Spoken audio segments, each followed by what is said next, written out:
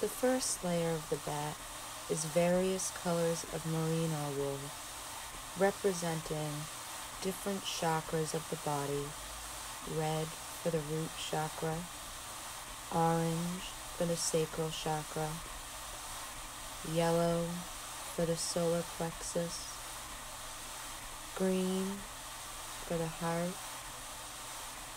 I use teal between green and blue to give a nice transition, then blue for the throat chakra, purple for the third eye chakra, and mauve as well as pink to represent the crown chakra.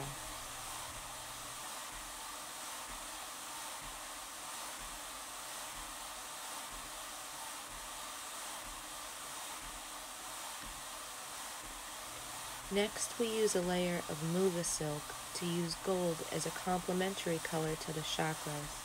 This represents illumination and spirituality.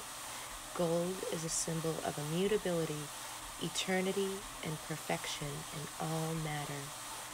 Then we use 50/50 camel silk, which also has a gold tone, to give some strength to the yarn that's spun from this bat.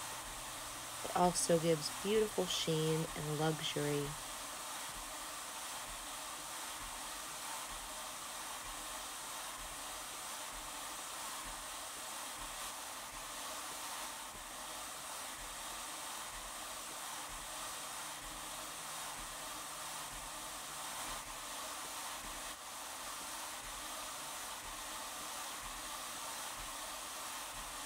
Next is a layer of 70/30 merino and triobal nylon.